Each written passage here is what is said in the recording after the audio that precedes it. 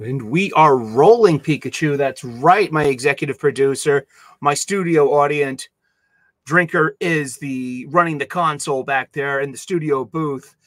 The whole production here from our Boston studios, which is down the street from the corner. Welcome to the Comics Talk with Reverend Sully, your dojo for tactical and practical spirituality. Thank you so much for tuning in. It is time for the Wednesday preview show. That's right, when we take a look at all the funny books, the comic books that are coming out this week that will be available on the shelves of your local comic book shop. And how are you doing? We do a twice weekly pop culture show mostly about comic books.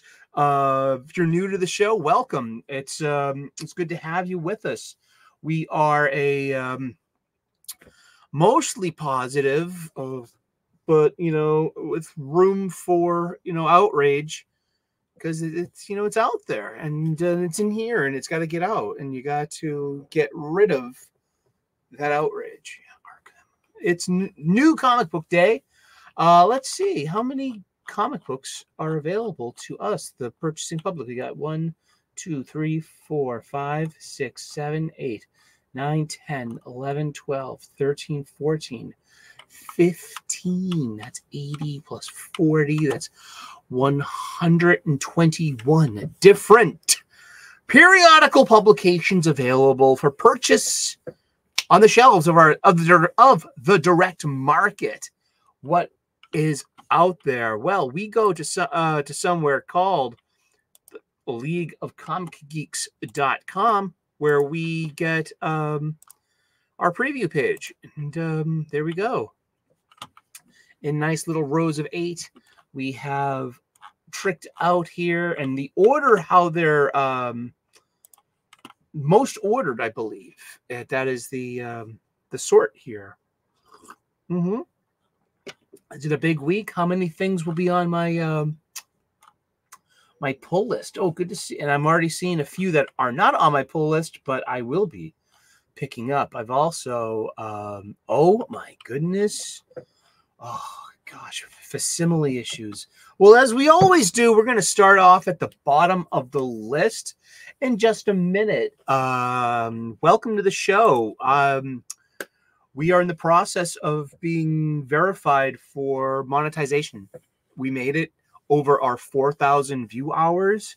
I applied on Monday, and we'll be sorting that out. How are we going to enjoy monetization? I think at the beginning, I'm just going to go for ads. I'll think about memberships. I'll think about maybe a store.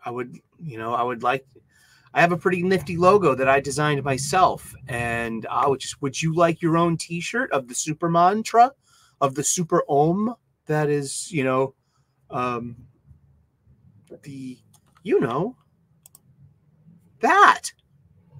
that's my super mantra.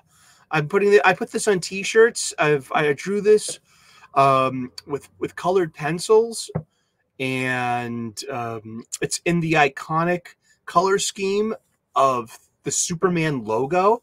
It's a stylized Om. Om is a holy Hindu syllable.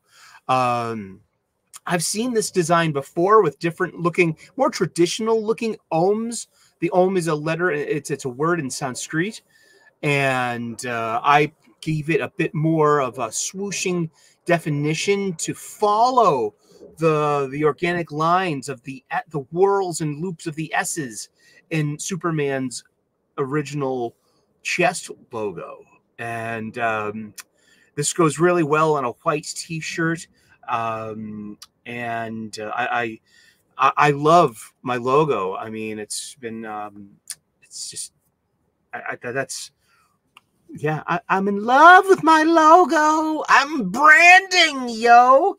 But if you'd like, maybe one day we're going to get a link to a T-shirt that you can make for that. And that would be cool, huh? It's for, we do this. This is pre-recorded, just to let you know, pre-recorded before a live studio audience of my stuffed animals. It's 4 p.m. Wednesday afternoon, so it's after work. Have one. Have a cold one. And keep it real. So yeah, we have 121 different periodical publications available to us this very week. And a big part of this show is to get you to get your ass out of your seat and back out to the street and to go to your local comic book shop, wherever it may be. There's one around you, hopefully. And if there's not one around you, then hopefully we can help each other out here. There are deets in the details. Talk to Yul Carter of Fantastic Comics in Berkeley, California. I've shopped with him several times already, and I have another order in too that just, just accumulate. He gets me some specials, you know what I mean? And things that I may have missed and at my local comic book shop. And so he's a local comic book shop to me the entire continent away. He's in the Bay Area, and now we're in the Harbor here in Boston, Massachusetts, United States of America, down the street from a Dunkin' Donuts. And that's not a lie. The Dunkin' Donuts are everywhere around here. That's right there. Snap ahead. Awesome. Yeah, so here we go. Let's look at some comic books. We got Nightwing 113, written by Tom Taylor. And it also Marv Wolfman, too. This is Legacy issue 300. And we've got 5 variant covers. There's a Virgin variant cover for this Bruno Redondo. Let's see, Dan Mora. I like that one because it includes Robin, and especially because Dan Moore is in charge of the visual look of Robin over on World's Finest and World's Finest Teen Titans, where he's aged up Robin a couple more years than this one here.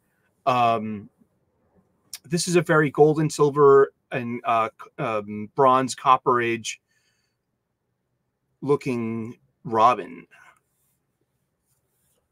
Yeah, I like this a lot. That's a nice cover. And that's Dan Mora. Good pencils. Let's keep going. Here's a Jamal Campbell cover. We got Nightwings everywhere. And this one's pretty cool, too. Surga Acuna. This is the classic Nightwing version 1 costume with the collar. That's pretty cool. That's a Jim Lee. This, ladies and gentlemen, Jim Lee right here. Okay, there are Jim Lee covers with Brad Anderson. So we don't have Scott Williams inking Jim Lee as is their usual battery pairing. And here's that Bruno Redondo Virgin cover here. It's just a bunch of Scott Adams type, Scott McCloud. Scott McCloud? Is it? Yeah, Scott McCloud's Understanding Comics, sequential panels, that kind of thing of showing motion. And but listen, look here. We got like 6, 12, 18, 24, 36. Wow. And then look, you have all these sequential panels of Nightwing in motion, the gymnast, the acrobat. He's an acrobat. We all know that's Nightwing.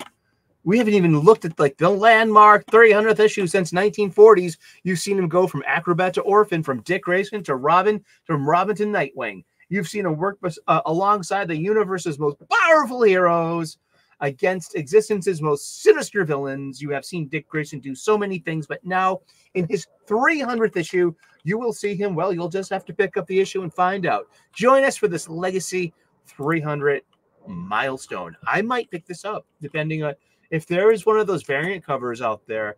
You could, pretty much get me interested. Speaking of Dan Mora, Dan Mora is doing all the art duties here, and it's Batman Superman, who's World's Finest, written by Mark Waid, and we've got 1, 2, 3, 4, 5, 6 variant covers. That's right, and Now look, let's look at some Salvador LaRocca art. That's what Salvador LaRocca art looks like, not Lightbox freeze frames of the Obi-Wan Kenobi show. That's got some, you know, organic line to it, some flair. You know, we've got and Jim. Here's that Jim Lee cover again. Jim Lee, and let's take a look at that. With who? Wait a second. No. We're going back. Going back to the Devrod system. Back. I blew that up with Peter Steinwald. So yeah, so they're mixing it up with different inkers for Jim Lee's work here, which is I find interesting because if you like Jim Lee's work, then you know that Jim Lee and Scott Williams go together like cookies and cream. They are a combo. And usually together, too. I mean, let's see. Superman number 13. Superman is on my pull list. This is part 2 of House of Brainiac. I am also reading Green Lantern. That's on my pull list. And I've been picking up Action Comics. So apparently I am in for House of Brainiac. We have 1, 2, 3, 4, 5, 6, 7. There are 7 variant covers for an issue 13. Let's see. Let's see. Find that Jim Lee one. Here we go. And it's it's a Bizarro. Jim Lee inked with Alex Sinclair. So like each inker, you know, brings their own style to every penciler, and that's just the way art goes in comic books. And this is also Superman 13 will fit next to Action Comics 1064 and a connecting cover. We got Miles Morales Spider-Man number 19, 2 variant covers, written by Cody Ziegler. It's not bad. Okay, I've been reading this for maybe about 6 issues or so consecutively. It's usually part of my digital pirate chest. And it's not bad, okay? And it's not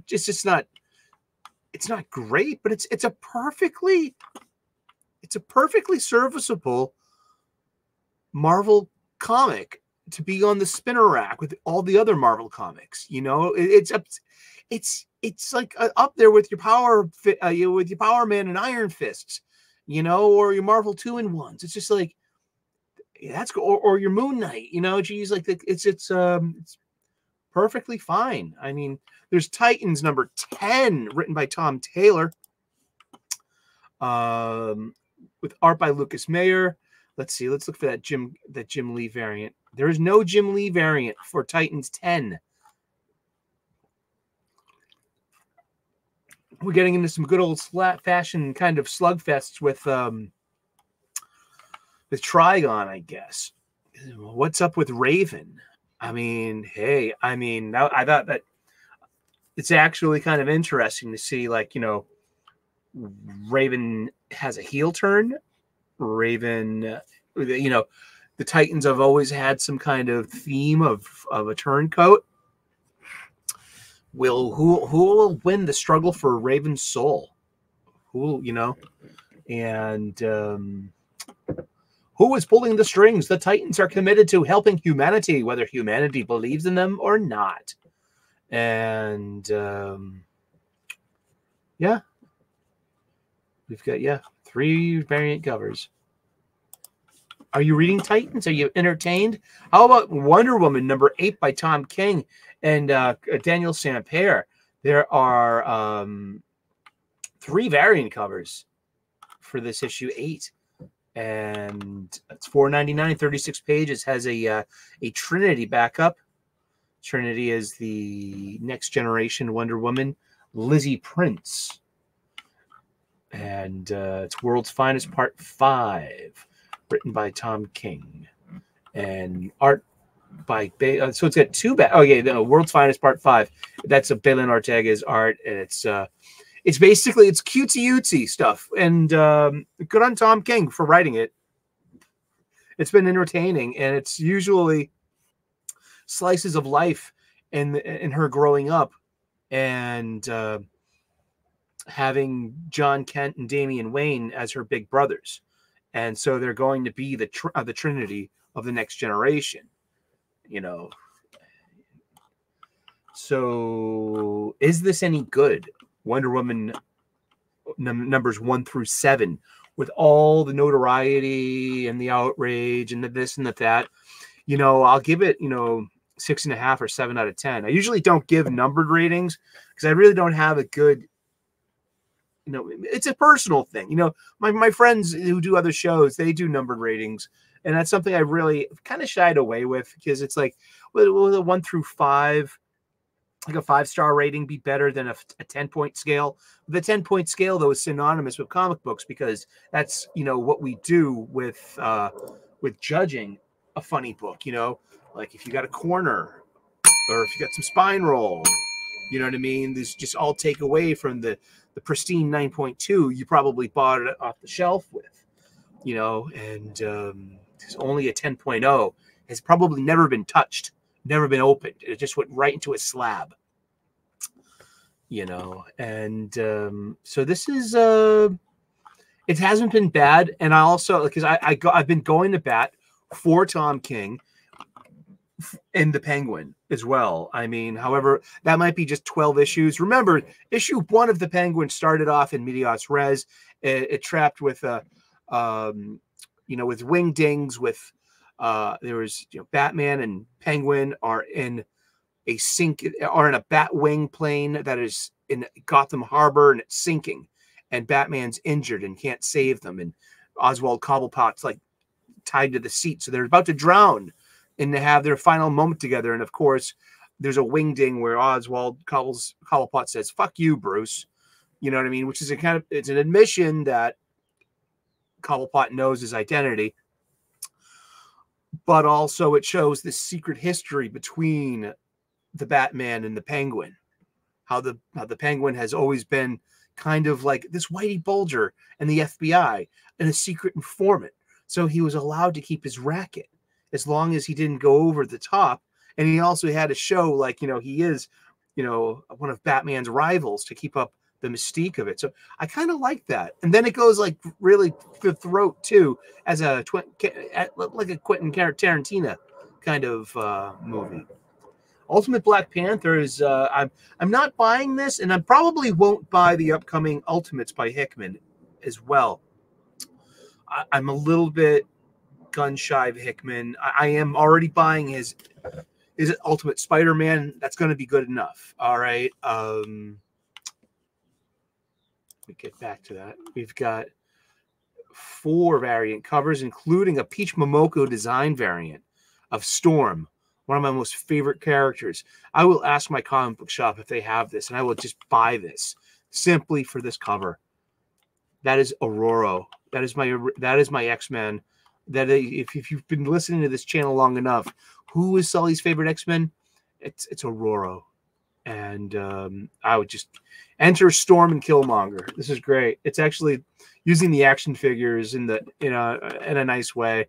Avengers Twilight number 5 has been very entertaining. It's got 6 variant covers here, and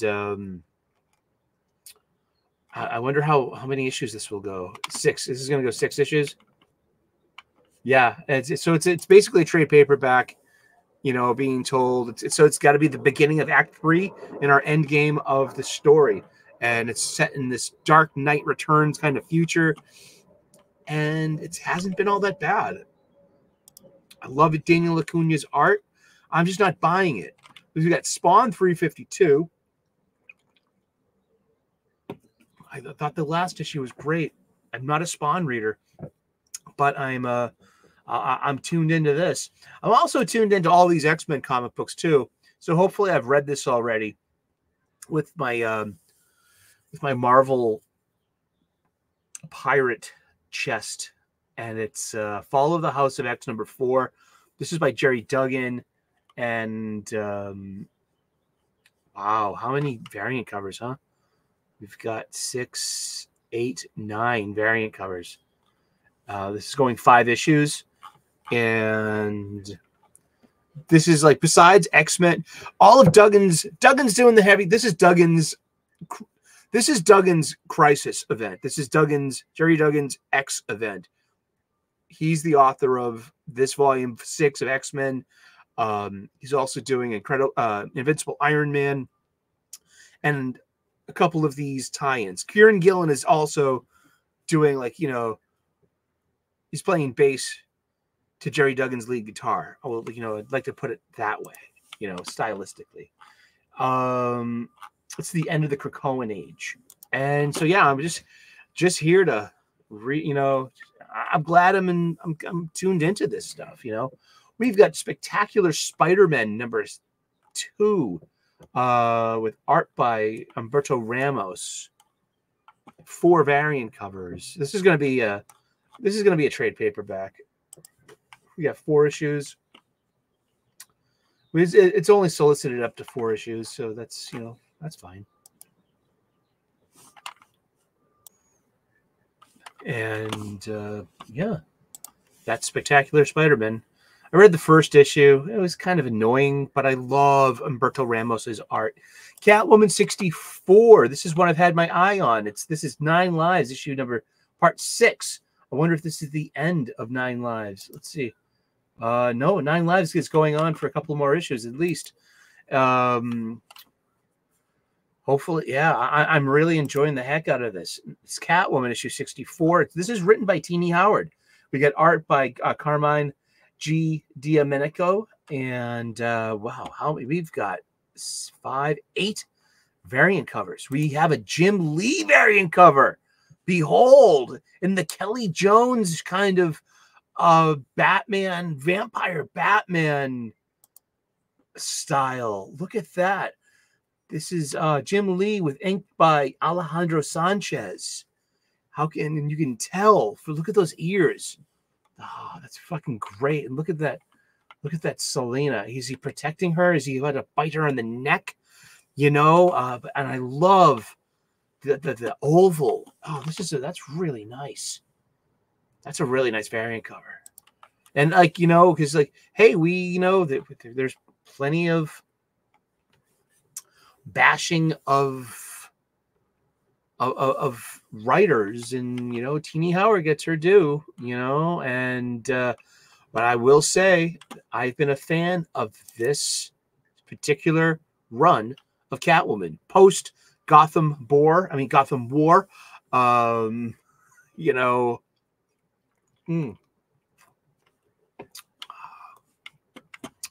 See, where did that go? Where did my cursor go? Oh my goodness. There. Sorry about that. Oh my goodness. Here. Cheers. Here's to you, my little loves, with blessings from above. Now let the day begin. Let the day begin. Let the day start. What else is out today? Dead X-Men #4. This is written by by Steve Fox. This is a 5-issue mini. No, this is a 4-issue mini. So this is the last issue. Thank God. Everything ends. Prodigy, Dazzler, Frenzy, Cannonball, and Jubilee have gone farther and risked more than any X-Men team before. Now, at the end of everything, the final fate of Krakoa rests on these 5 mutants. Will the dead X-Men save the seed of the future, or kill it before it can even be planted? This has been it's been pretty boring. It's there you go. That's the fall of the House of X. That's what we're getting. Digital art, digital screen tone effects, minimal effort. I mean, like, this isn't. I mean, I don't. Hey, I'm not here to. I'm not here to make a creator's, to hurt a creator's feelings. I mean, they're telling a story. It's not for me.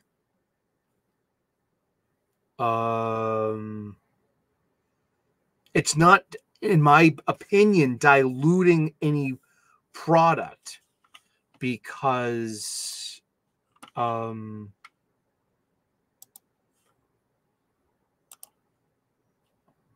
It's not diluting. Oh, I don't want to show you my Match.com page. Why would I do that?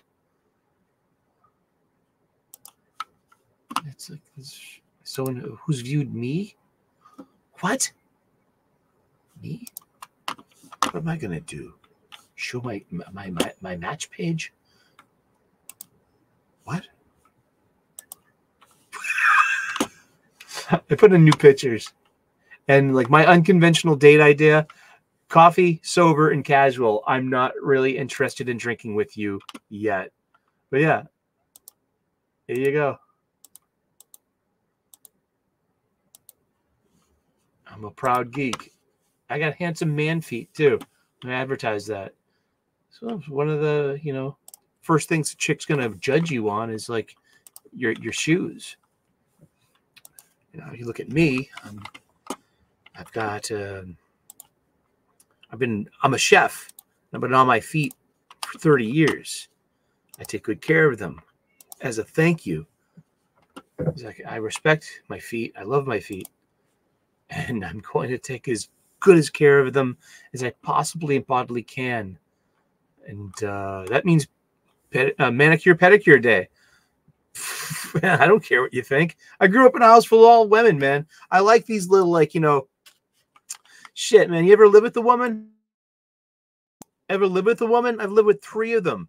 I mean, you get turned on to really nice smelling hand soaps. So I've got like my peach Melba Bath and Body Works shit that's in my bed in my bathroom. Fuck you. I mean, like, I like the way it smells, man. These like 3-sided nail things, it gets your nails looking nice and like a little glossy. I mean, you just like and like, hey, I handle food. I make food videos and I get close-ups of my hands too, handling, Funnybooks. I'm doing this all day. You want to see like grubby chewed fingernails? No, you want nice looking hands, nice looking feet, look nice. You know what I mean?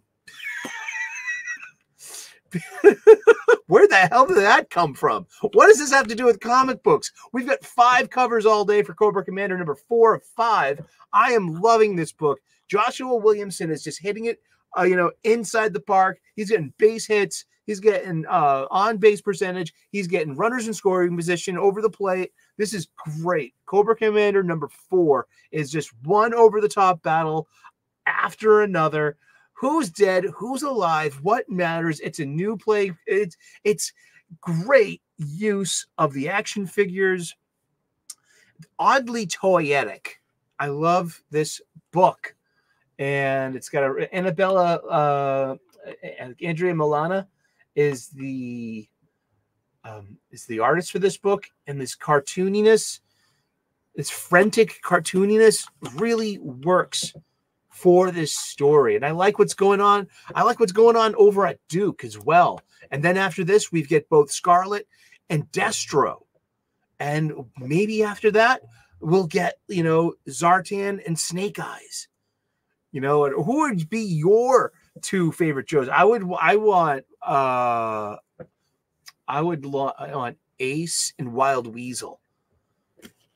You know what I mean? The pilots, the famous salute, that was just, I've had both of those toys when I was 11 and 12. I had a Rattler and a Sky Striker. Be jealous. I've earned your jealousy, your geek jealousy with that. Not just for my fabulous display of my Starfleet, of all the Enterprises that matter. And if there was an Enterprise G, I would totally get one. I hope there is an Enterprise G, because you have a home here among the rest. The Stargazer and the Titan A. Spoilers.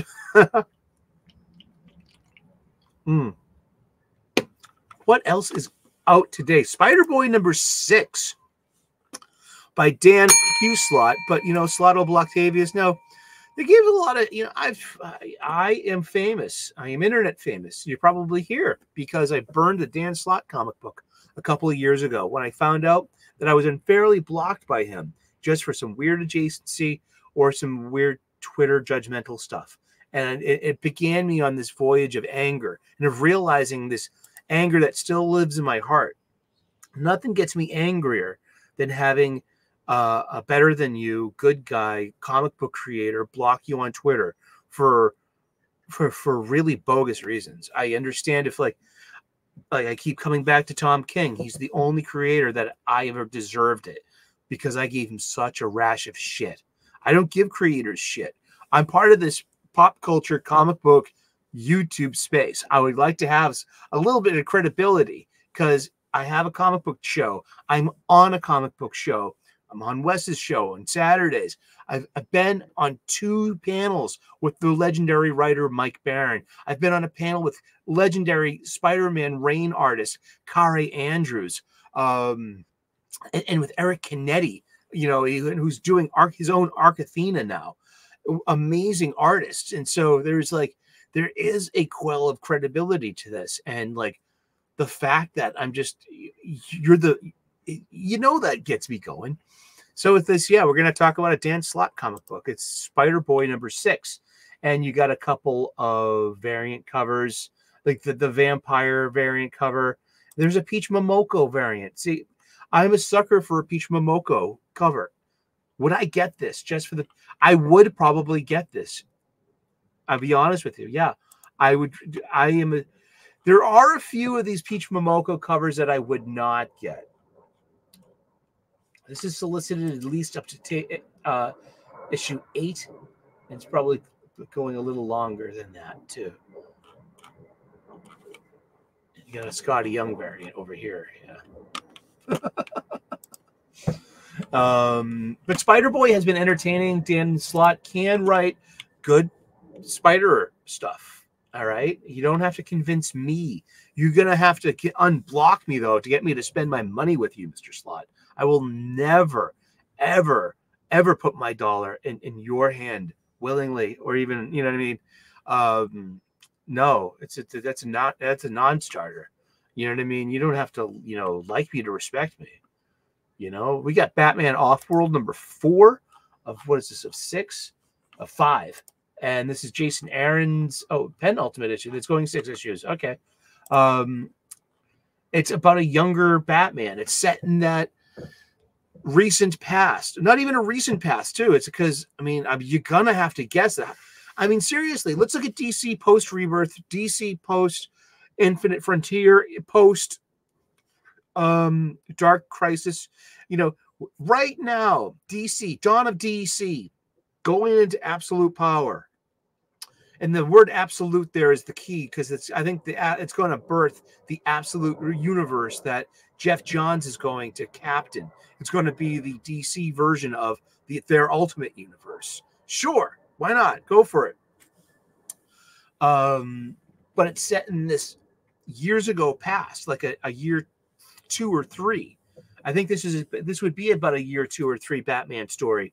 Alfred's most definitely still alive, and I think it's pre Dick Grayson Robin.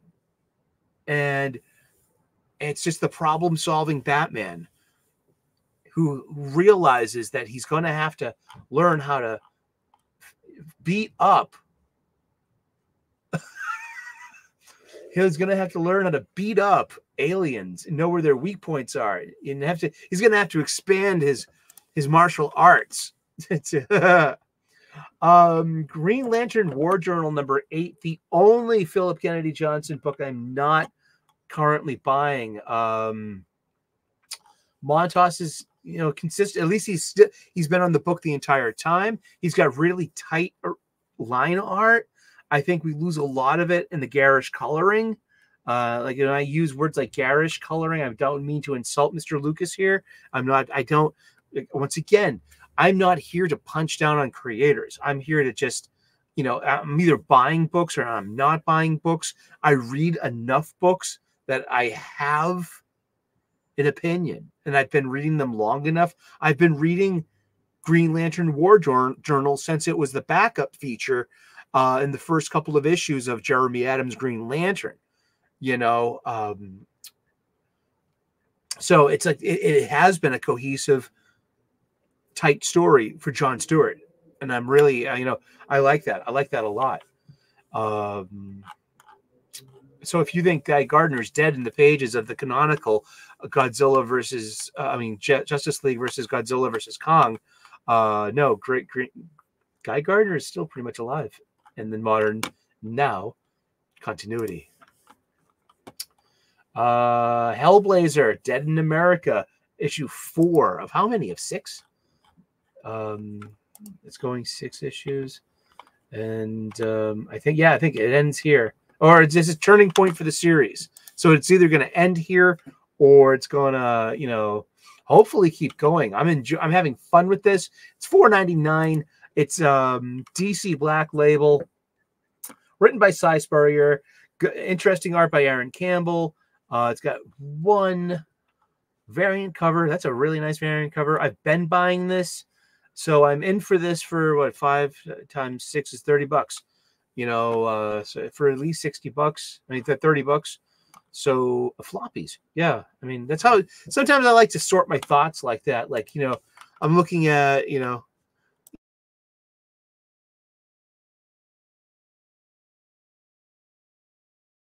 I'm looking at something like, like Wolverine Sabretooth War. I've bought all 7 parts so far. I'm going to get, it's 10 parts at $4.99 an issue times 10. They've got me for $50. I mean, I think there are only 13 parts to this House of Brainiac. That's including Power Girl that I might just start getting to be part of this. I had been buying Action Comics with Philip Kennedy Johnson. I put it down for the past 3 issues with Jason Aaron and a Bizarro story. And but yeah, so how many issues? What, 13 times 5? That's $75. No, that's 65. Yeah. Something like that. If they're $5 books. Who knows? Let's see what else. What else do we got going on here? Oh, we got that. Here we go. It's a Flash guy, Jay Garrick, Flash number 6 of 6, by Jeremy Adams. Really eye-popping art. This has been really fun. It's got the Donna DC trade dress. It's also got this little icon here. Do you see the eagle here? The DC logo. We have issue number 6. We have this eagle logo, and it says Adams and the rest of the creators here. That is trade dress, and that is to denote it as part of the new golden age of something that shares a trade dress with the other 2 minis and Justice Society of America. There we go. Wow, that's really cool. Who did this? Diego Orlatugi. That's really nice. I love these. This is really good superhero stories by Jeremy Adams. He's been earning his spot. Here we got Ghost Rider, Final Vengeance number 2. Welcome to your new Ghost Rider.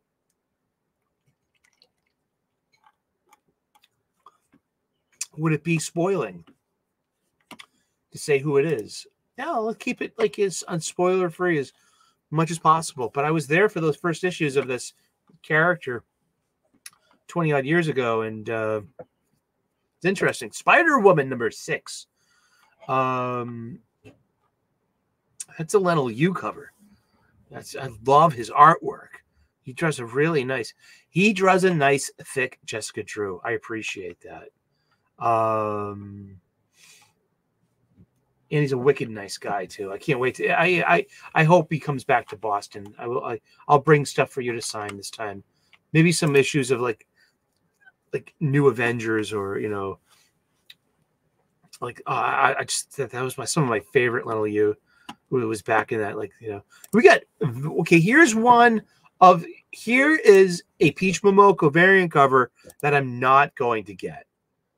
This is What If Venom. This is issue 3 of What If Venom, and yeah, I'm not. Yeah, I mean, I draw the line there. I mean, I'm just not interested in that. So it's What If Venom, and we have a mashup now with the Symbiote Supreme, with Doctor Strange. So we're getting different mashups. Issue 1 was a mashup of Venom and She-Hulk. Issue 2 is a mashup of Venom and Logan, Wolverine. And so I guess issue 3 here is a mashup of Venom. What if the symbiote had Stephen Strange? We got Roxxon presents Thor #1, which is completely meta because this is not issue 12 of Mortal Thor. This is the issue that of the comic book that is in Thor, I think 10 and 11 or 11 and 12, something like that. And I think that's cute. I think that's really fun. Hey, give me some fun in my funny books. That's really, oh, Jesus. Captain Marvel #7 by Fuel is so long. Sorry. Oh, my God. When will this story end? At issue 9? Maybe that's, you only got 7 more issues till issue 200. So maybe they're just going to keep going with this. You know what I mean? You have to give her a job, right? Yeah. And I read every issue of this that I'm given in my pirate chest. And this is like, oh gosh. Wow. Helen of Windhorn #2, Dark Horse Comics. Amazing art by Bilquis Evely. Really tight line work here. And it's Tom King doing a non-superhero related story. So he can do anything he wants over there. He can at least, by definition, he can write a standard comic book, serialized, graphic novel kind of things. More Tom King here. Animal Pound. I didn't. Boom Studios, but hey, there you go. Get some indie comics. There's 2 from Tom King right there. He's doing another one. We call it Love Everlasting. Is that it? Okay. Well, here's Mace Windu, Star Wars Mace Windu #3. This is by Mark Bernardin, George Janti, Dexter Vines, and I like the character. It's just it's doing nothing for me. Yeah, sorry. Giant Sized Hulk #1. Brian Hitch, Phil Kennedy Johnson. And so wow, I might have to get this because this might be like, wow. And it's got a reprinting of Incredible Hulk 372 by Peter David and Dale Keown. Oh, wow. Yeah, this is going to have to matter with Phil Kennedy Johnson's story over at Hulk. So yeah, I guess you're getting you. I didn't even know. Yeah, Moon Man #2. Written by Kid Cudi and Kyle Higgins. I got Moon Man 1. Is this going 5 issues? Maybe it'll go 6. I don't know. We got 3 variant covers. Really nice looking variant covers too. I liked issue 1 well enough. Will I be back for issue 2? We'll find out Sunday. Because Sunday... Oh, that's why. Okay. Because Sunday is new release review day. Come and enjoy the usually live cast. Unless I have something else going on that day. A hot date with your mom. Hot. I have to respect that, Let's see. What else do we have out there? Kill Your Darlings, Image. I've read a lot. Actually, I got a sweet Image and a sweet Dark Horse pirate chest this week. And I really appreciate, because I like looking at the design of these books. And these are definitely books I would never have picked up, you know, unless I was exposed to it here. Here's one that I'll be picking up because if it's on the shelf, it's not on my list. It's not on my pull list, but I've been the one who's been buying it off the shelf at my bookstore. So it's going, what, 6 issues? It's Garth Ennis. And maybe it's going beyond 6 issues. Who knows? But it's Garth Ennis playing in a different box of toys, a different toy box. Instead of, you know, so it's got the topness of his Punisher with Steve Dillon, and which was also inked by Jimmy Palmiotti. Those are some. You want some good books? You want a recommendation? Try anything Marvel Knights from Garth Ennis, Steve Dillon, and Jimmy Palmiotti. The Punisher. Welcome back, Frank. It's over the top, hyper violent, silly, cartoony, satirical, written by this the Mad Irishman himself, who, if you like The Boys on Amazon Prime, you have no one to blame but Garth Ennis. I mean, he's a really good he's a really good writer, in that sweet spot of the second British invasion.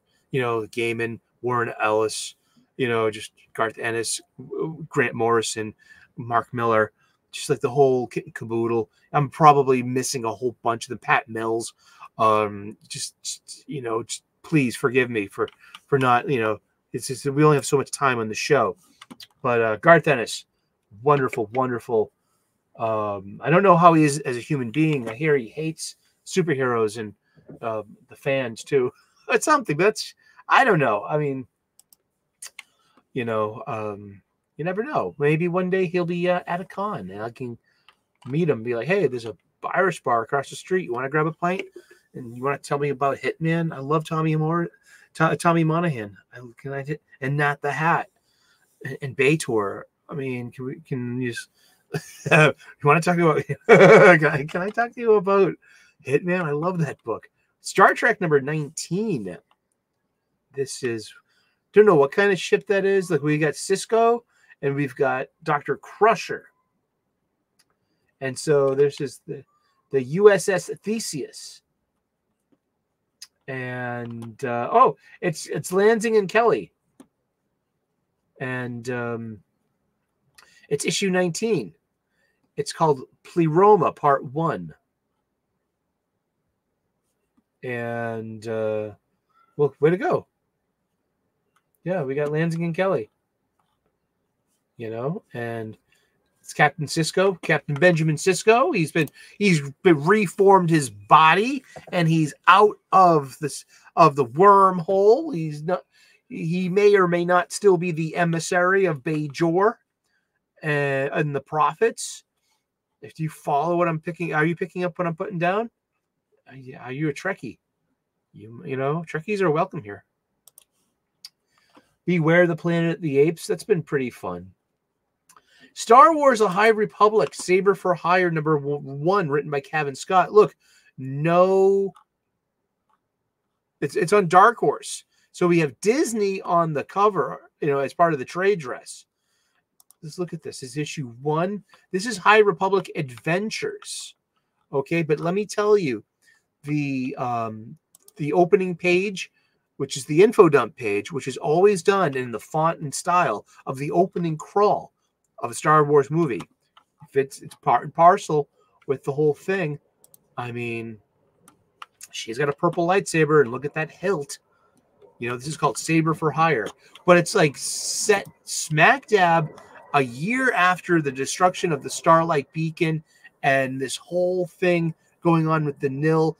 Everything that is in current continuity over on the Marvel comics of of High Republic.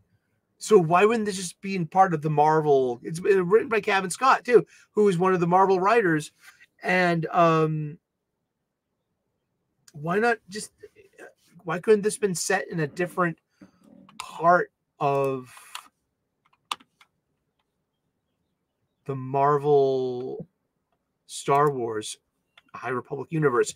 Can't like these are supposed to be adventures. So why couldn't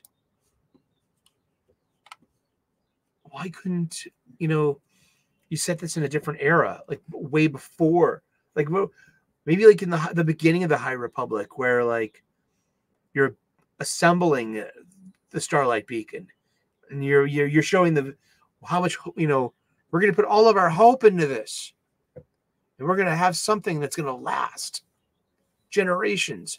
We're going to be planting trees that we will never rest under its shade. Like these, noble Jedi. But with, that we have the irony of knowing that the Starlight Beacon will fall under the nil. And, maybe they've already done that.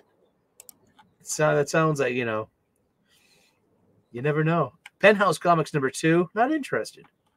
I don't know. Give me some, if there's some new Milo Manara in there? Yes.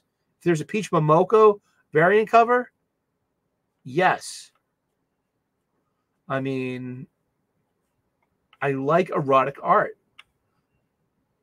It's only been solicited for 3 issues. And it's an anthology thing showing off the prowess of certain artists. I mean, that's just great tight lines there, great form, classic beauty. I'm a fan of that. Let's see, anything else? Oh, okay. Here's one. Quick Stops, Volume 2, number 4. And this is this is written by Kevin Smith himself. This is art by Ahmet Rafat, and this is like a really easy to get into comic book, especially if you're a fan of the Escapism of Kevin Smith, of which I thought that Clerks 3 was a real letdown. I get Clerks 3. I'm a huge fan of Kevin Smith and of the Escapism, okay? And I have been half my life for just, yeah. But Clerks 3 was made after his heart attack. And so we have a different Kevin Smith now, who is just, he survived something, he's not supposed to be here, and so remember, Tusk was made before his heart attack as well, his horror movie. So now I've seen 2 of his movies, post heart attack. One was Jay and Silent Bob Reboot, and then Clerks 3. And they both suffer from the same sentimentality and lack of ribald viciousness and lewdness, because there was a lot of dirty jokes in the earlier books and things that would be considered problematic, So this is the last issue of this volume. And it's set snugly right after Jay and Silent Bob Reboot, which I think had quirkiness and a charm and a goofiness to it. And Clerks 3, well, I get it that Dante is tragedy and Randall is comedy, and they are 2 parts of Kevin Smith and his auteur's voyage, and maybe just to put the whole idea to rest. I feel like it kind of missed it for us classic fans, because it couldn't. That was my biggest fear of of Clerks 3 that it's not going to keep its sense of humor post 2016 Me Too, and most definitely not with all the, the TDS out there, the Trump derangement syndrome, which is pretty true.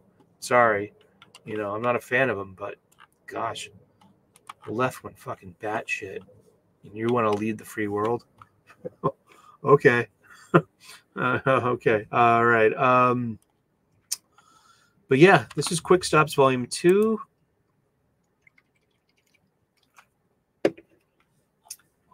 And that's that. Anything else? Let's see. We have Amazing Spider-Man, Facsimile 255. Ultimate Spider-Man #2, third printing with a Peach Momoko cover. I would pass on that. This could get my $1, though. A $3.99. It would be the Crisis on Infinite Earths Facsimile. If you've watched the show, you know that I used to have a Crisis long box, a personal curation of my love affair with this, the Crisis on Infinite Earths, which started being published when I was about 11, 12 years old. And I had a local comic book shop right in downtown Boston. And it was, what a wonderful time. It was, yeah. This might get $1. Especially if he's got the ads and stuff. I love the Facsimile issues.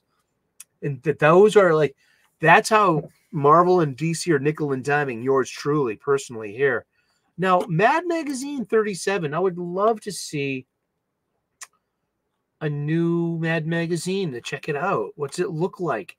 Did its dimensions change? It's 56 pages for $5.99.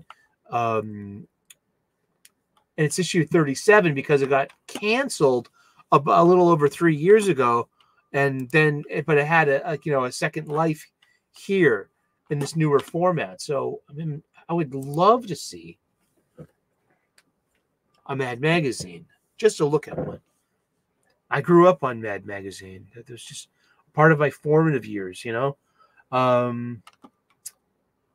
I read this one, 7174 AD, #1. It's a series premiere, first time in newsprint. And it's artsy. Okay. It's science fiction-y. I'm glad I read it. I like the design of the book. But it's a miss for me. I won't pick it up. I won't be picking it up. No. Let's see. Anything here near the end of our list here that we're getting? We get Ultimate Black Panther #2, second printing. There you go. Don't miss out on that. My Little Pony. Can Bucky roller derby?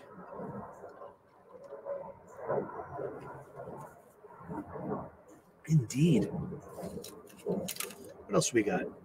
Batman First Night #1, second printing, $6.99. Avengers Twilight #1, third printing. In issue 2 and a third printing, Crisis on Infinite Earths blank Facsimile edition. That's the kind of one you would take to a con and have someone just like draw something on it too. He's got Weapon X-Men #1, second printing. That's interesting. It's Christos Gage.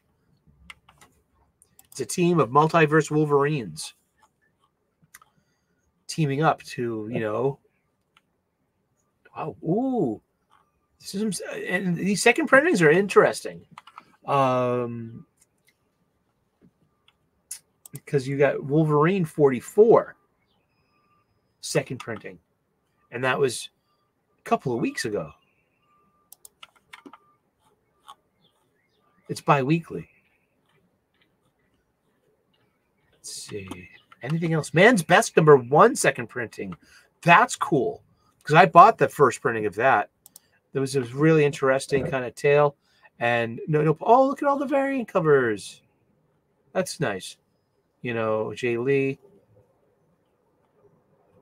That's great. And it's going 4 issues at least. The penultimate, it's 5 issues then.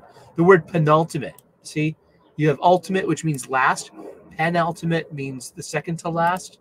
And anti-penultimate means third to last. There you go. Now you know. And knowing is half the battle.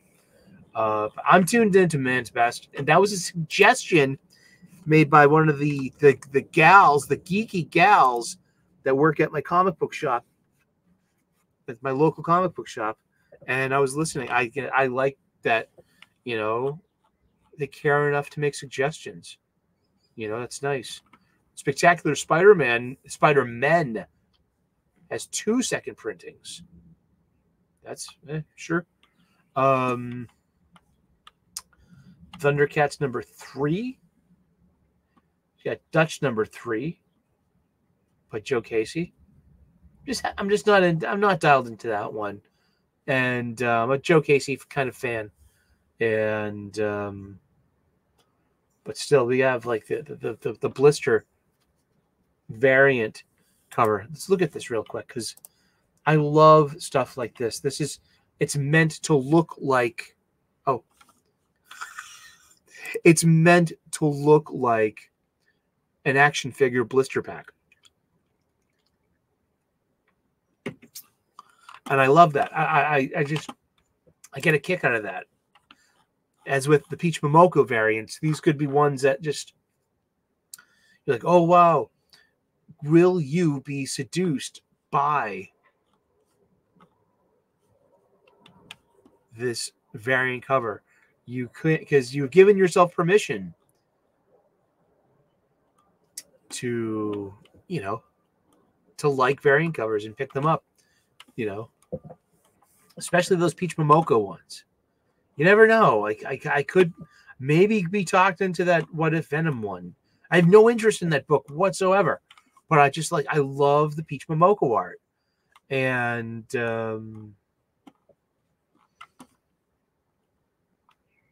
as I gotta say on Wes's this past weekend, with issue 2 of Ultimate X-Men, I love the art and I love what she's laying down, yet I've never been a fan of the Shadow King stories. So that always kind of just like, sure, Shadow King. It's a boring bad guy for me. Ever since I was a kid, I literally skip over all of that Shadow King stuff. I think it's so boring. I mean, oh gosh. I mean, and so here we are. I'm giving Ultimate X-Men this chance. It appears we're starting off with Shadow King. And oh yeah. I don't edit anything. I have a pause button. Finding the pause button was it's transformative for my content. Unfiltered, unscripted, unplanned, unedited, from the hip, stream of consciousness. We're going with this. We're making TV shows. Pika is my executive producer. The Canadian Bear is my studio audience. And over there, you'll see next to Cecil's hat is the Critical Drinker plushie who he runs the boom mic, the camera, and the soundboard. That's the studio's over there. This control board, you know, complete control. And this is the production studio here at our Boston studios. Yes, and this episode is pre-recorded before a live studio audience of these stuffed animals. And they're very good at their jobs. I am just the talent. I read everything that my executive producer writes down in the show notes. And I still have Sunday show notes. So am I supposed to be repeating this for content's sake? You want me to just rehash this stuff? The C2E2 cancel culture? Sure, why not? Because it's what people are talking about. I mean, what is C2E2? Let's look it up real quick. Doop-a-doo-doop-a-doo. Doop-a-doop-a-doo. C2E2. That is your musical interlude. Let's look at C2E2 and its website. And when maybe you'll get stopped at the door. It's on April 26th, 27th, and 28th at McCormick Place. Where is McCormick? Where is McCormick Place? Chicago. Do I know where it is? Is this like where is it? Oh, it's over there near Chinatown? Oh, okay. It's like the South Loop, the West Loop. Where are we going? I know Chicago a little bit. Oh, is that the McDonald's? What are we looking at, Sully? Okay, go back to C2E2. Okay, let's see. Samoa Joe, Christopher Lloyd, Mads Mikkelsen, Hugh Danny. See all the guests. Or you're not going to see John Malin. Guest of honor is Josh Brolin. Featured guests: Addie Gradinoff, Alyssa Wong, Amy Jo Johnson. God bless you. The original Pink Ranger. Arthur Adams, awesome. Babs Tarr, Ben Templesmith, awesome. Brandon Sanderson, Brian Cook. Let's see. Chip Zdarsky. Let's see. Christina Ricci. Oh boy. Let's see. Well, Cully Hamner. Hello.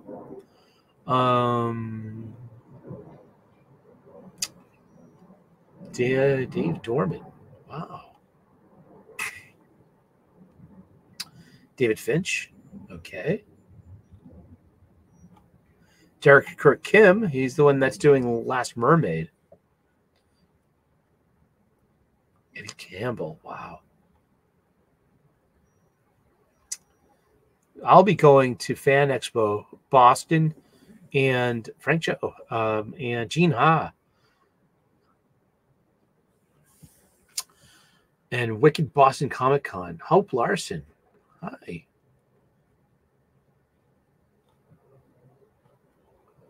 Let's see. James Tinian, Tiny Onion, Jason Mewes, Jay and Silent Bob. Would love. It's kind of expensive. Like Jason Sean Alexander, he did. Oh wow, he's amazing work on Detective Comics.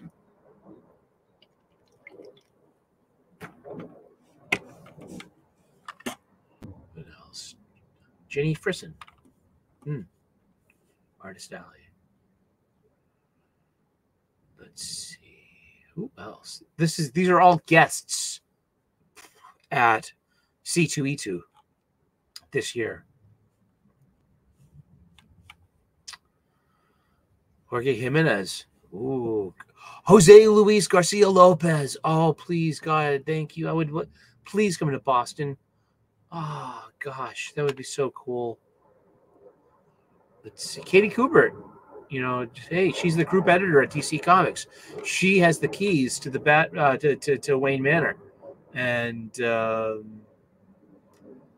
Kevin Smith. Okay, Kevin McGuire. Klaus Johnson. Klaus Johnson is great. I've seen him a bunch of times. He likes the circuit. Let's see what else. Mads Mikkelsen.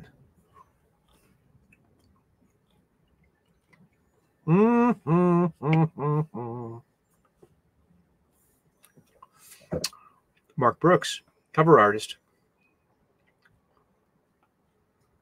Maya Hawke. Oh, wow. That's Maya Hawke. You might know her from Stranger Things, but she is the daughter of Ethan Hawke and Uma Thurman. And she's in the inheritrix of her mother's beauty and charm and grace. Oh, wow.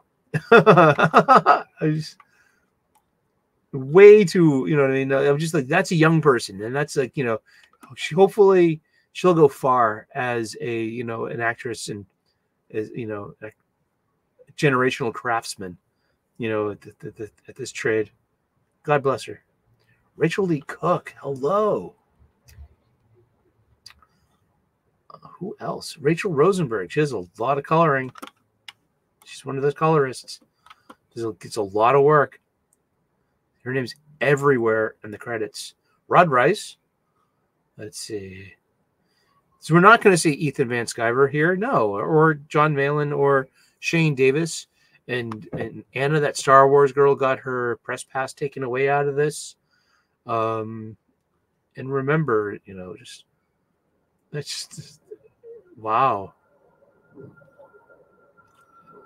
So these people, Stephanie Phillips, she was sitting next to her. I believe I'm not sure,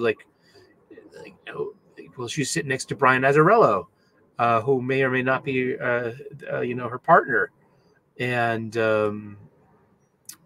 she was nice. Yeah. Cute. I'd ask her out. Hi. No, women don't exist. Shut up. Tony Fleeks, Tom Skerritt, awesome. Tony S. Daniel, hello. He's a great artist. Who else? We got Veronica Cartwright. Totally. I would love for you to sign my copy of Alien. Oh my God! And Invasion of the Body Snatchers. Scream Queen. Seriously. Oh God, that's please come to Boston.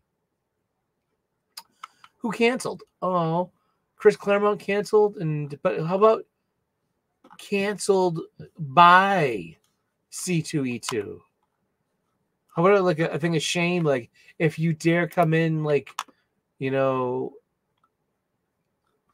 if you dare, like, you know, be like, against our ideology, you're not welcome here. But yeah, I mean, where's McCormick Place?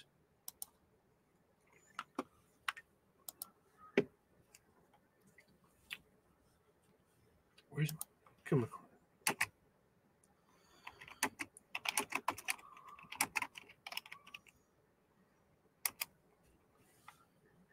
Mm-hmm.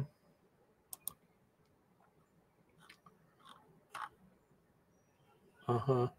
I'm looking at Chicago, where this place is. It's okay. Because I usually stay at the Loft on not Lake. Was it State? Jeez, it'll come back to me like at 5 in the morning. And yeah, it's called River North. That's where I usually stay, like in Chicago. And so C2E2 is closer to the south side. You're just asking for trouble. And it's 10 days. Buy tickets now.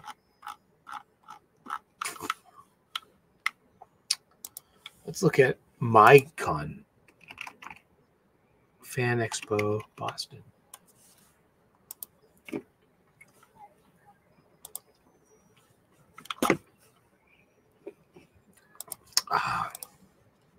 Share screen. I will share this experience with you as much as I can.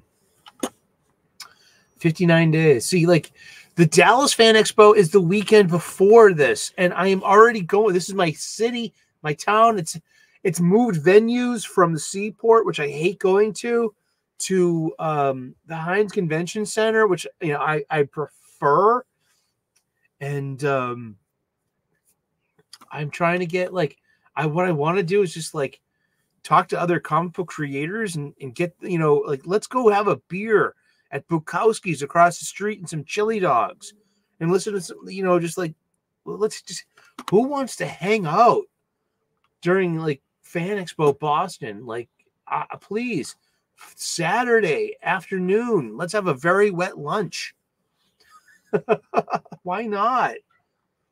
It's it goes until 7 p.m. or Sunday, or maybe in the last day. I mean, and we got Marissa Tomei, Rosario Dawson. She was supposed to be there last year and she bailed. Same with Sam Raimi. Okay, so they bailed on us before and here in Boston. So if they come, they come. If they don't, they don't. They're both really amazing artists. Charlie Cox of Daredevil, but Marissa Tomei of Spider-Man. Yet also there's Vincent D'Onofrio. Kate Mulgrew, I gotta oh gosh, I'm such a Star Trek fan. Why not? I have hello. It's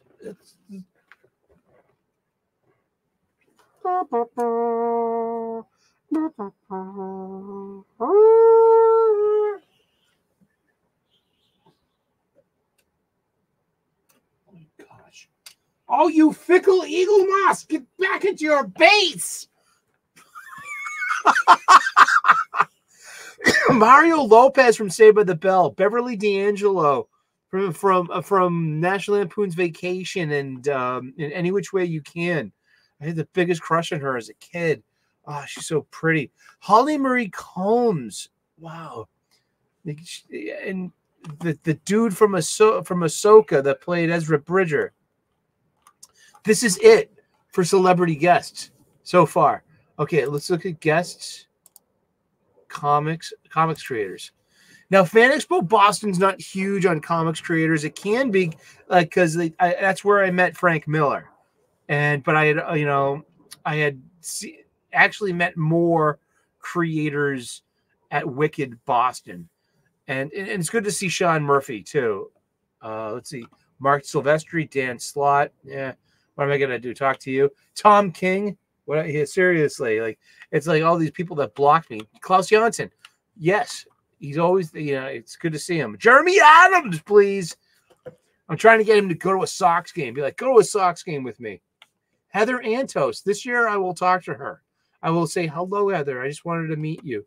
You're the big bad, right? You know what I mean? And I'm not trying to sucker her into, just to, or make her feel anything more. I know I wanted to hear your voice, to talk to you for a minute. I guess you had the Star Wars editor, you were assistant editor at Star Wars, and then Volume 1, 2015.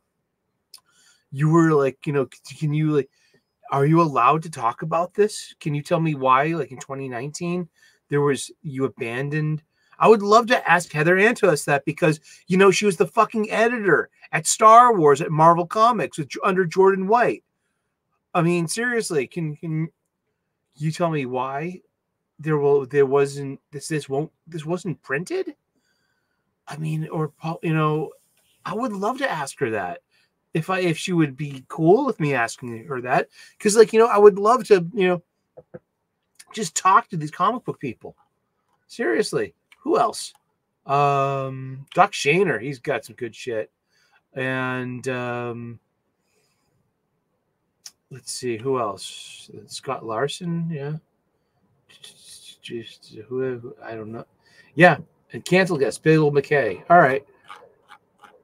And then there were anime voices, all right, and celebrities. Let's just yeah, those are we already looked at the celebrities, but Brent Spiner will be there. Brent Spiner from Star Trek Next Generation. I'm going to pay the money. I'm just a Star Trek fan. I got a picture with Q 2 years ago. Will I get Brent Spiner and Kate Mulgrew? Maybe.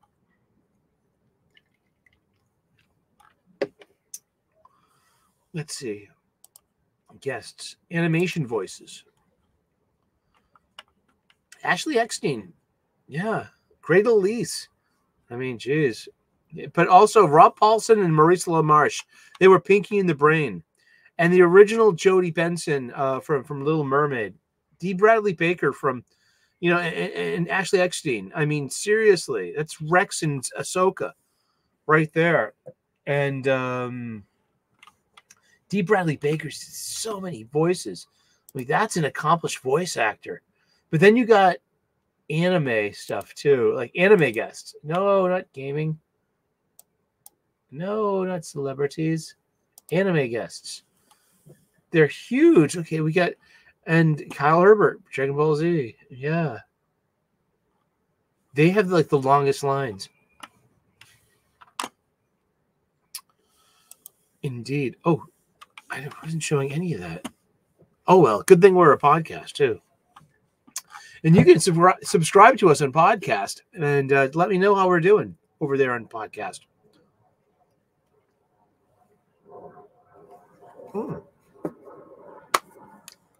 Awesome. What else we got? Wicked Boston Comic Con. Here we go. A Wicked official site. Oh, all right. You're gonna look at this with us. No, not that one, you jerk face.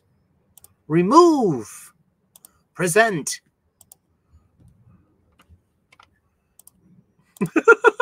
The behind the scenes here is always a bag of gas.